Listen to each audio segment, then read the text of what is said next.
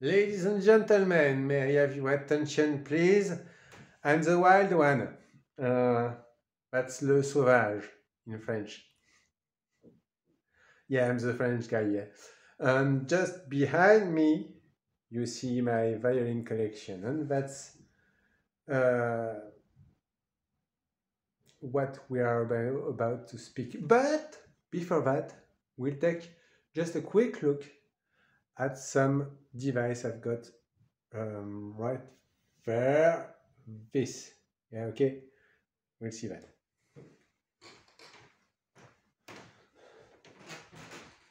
So, this is my 3D printer by Joseph Prusa, okay? A vanilla one. Didn't change anything on it. It's a Prusa MK2 iteration 3. And why do I speak about violins and 3D printers? Well, first have a look at my violin collection. So this is my smallest one. I can't play with something smaller because if I place on something, I don't have enough room for my fingers. So, okay. This is my regular one. Oh, poor A. This is my glow in the dark violin. Check my other videos. Oh, didn't play for a while. This is, and now you'll understand the 3D printer. This is my first 3D printed violin. Okay.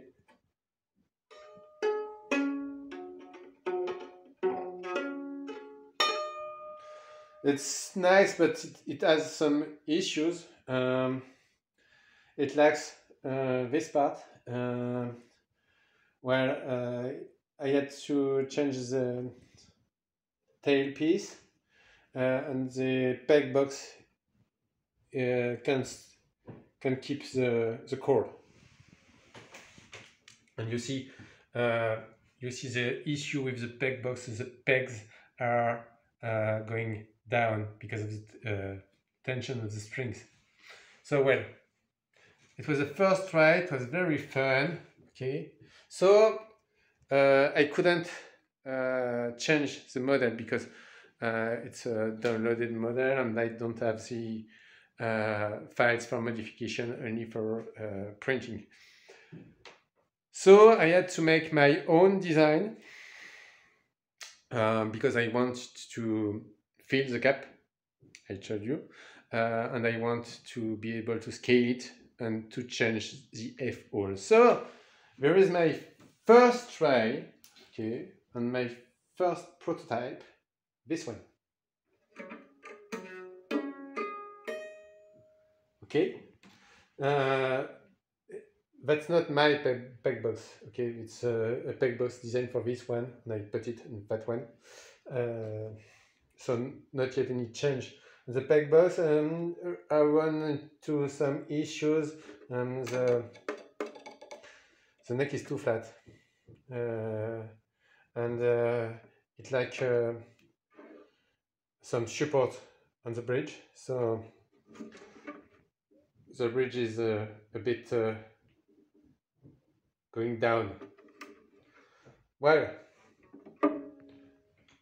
I'm able to put whatever I want as the F holes. And this is actually the best one. Okay? I just finished it tonight. So it's brand new, and we'll see what he has in the guts. Okay. maybe we'll take a bowl. This is a carbon bowl. Carbon, plastic. No, there is wood here. Carbon, plastic, wood. Everything. So we'll start slowly.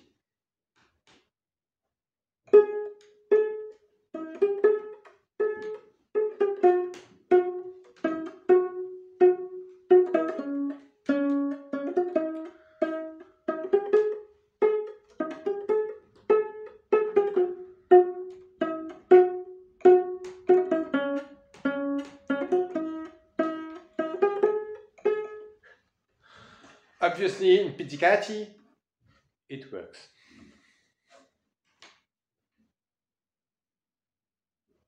With some bow.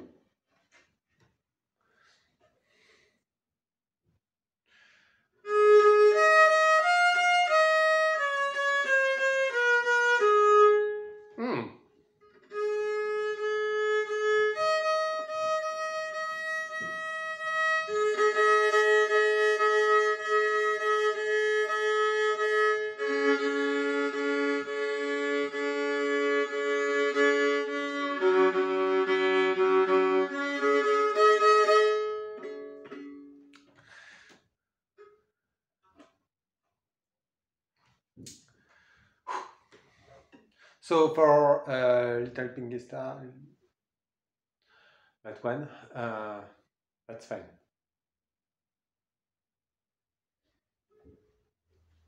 We'll see with another piece.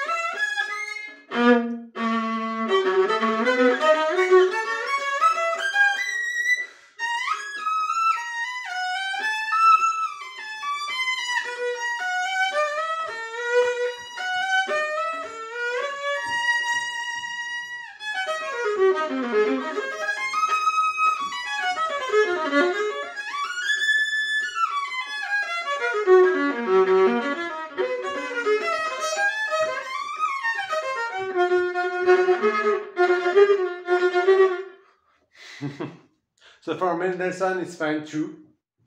And surprise, it's thermochromic. So if you play it enough, if you practice enough, your neck will be red, pink. If it's purple, you didn't practice enough. You hear me, teachers? That's how you will check that your students practice enough. Change of the color. Some Bach, maybe?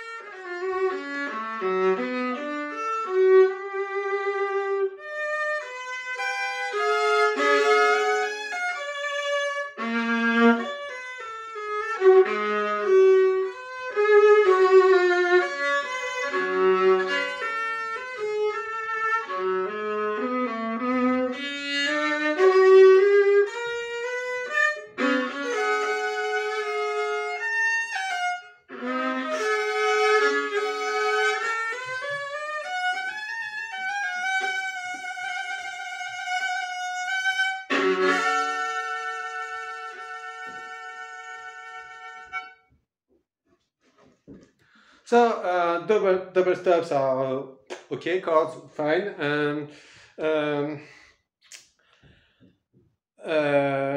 change of positions well enough. There is just a mistake because I did it without any measurements with the nose. In French, we say with nose. So without any measurements, it's 3 centimeters too long.